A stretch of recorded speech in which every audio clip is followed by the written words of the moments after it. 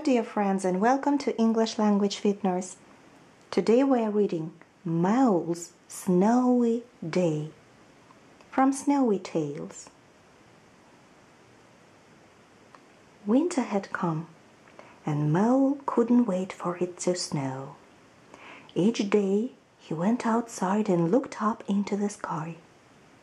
There was wind and there was rain, but no snow. "Come inside," said Mum, "or you will catch a cold." Then, one day, Mole woke up and opened his curtains. "It's snowing!" he cried, but his voice was a bit croaky. Mole's throat was sore and his head hurt. Suddenly, he gave a big sneeze. Achoo!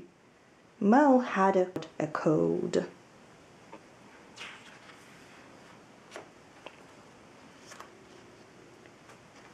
Downstairs, the doorbell rang.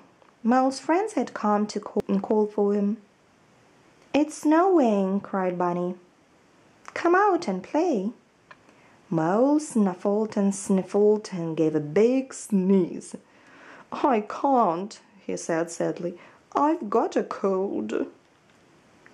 Mole's mum tucked him back in bed. "It's not fair," said Mole, sniffling sadly. "I want to play in the snow too." He gave one big "Achoo!" and snuggled down for a snuffly sleep. Just then, Mum had an idea. "I know how Mole can play in the snow," said Mum to Bunny and Squirrel. Mum got lots of white tissue paper. "Follow me," she said, placing the paper and scissors on the table. They all gathered round and Mum told them what to do. When Mole woke up, he found paper snowflakes around his bedroom. "Surprise!" shouted Mum. "Bunny and Squirrel, we made it snow for you."